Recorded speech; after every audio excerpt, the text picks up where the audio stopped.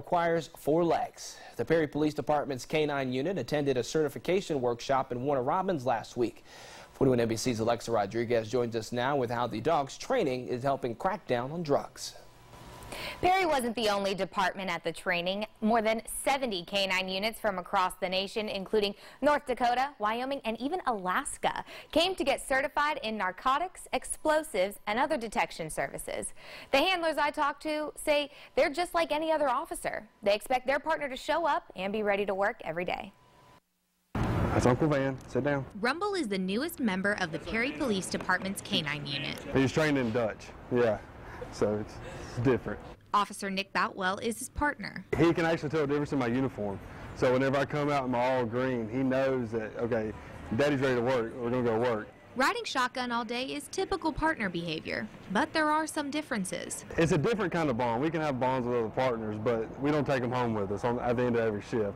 So the bond we have with our dogs is very tight. Rumble and the rest of the Perry Police K-9 unit attended the National Narcotic Detective Dog Association certification in Perry last week. We're certifying this week in explosive detection, police service dog, and narcotics detection. To pass, the dogs had to find marijuana, cocaine, heroin, and meth. But one certification officer says because the dogs have such strong noses, finding narcotics is child's play. They can smell the difference between a stepped-on blade of grass and a natural blade of grass. Just the blade of grass moving back up, changing, has a different odor. Terry Utrecht from the NNDDA believes the reason dogs are so valuable to law enforcement is because of their honesty. Instead of just having the officer go out there and look at the car, you get a dog that is very honest, doesn't have any preconceived notion.